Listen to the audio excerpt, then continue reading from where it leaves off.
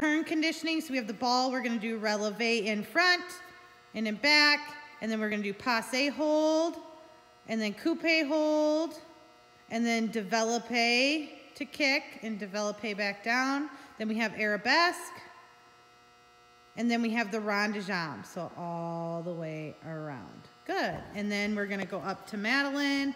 And we're going to do prepare and passe, raise up, down, step forward, finish. Then we also have prepare coupe, raise up, step, finish. And then we have leg out in front. So prepare, leg out in front, releve, step, and finish.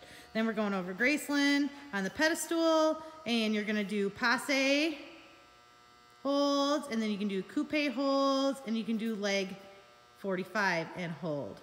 Good. And then with Madeline, we're gonna go back and we're gonna do snap, turn, quarter, step, and finish. And then you also have step, snap, turn, half turn in any position.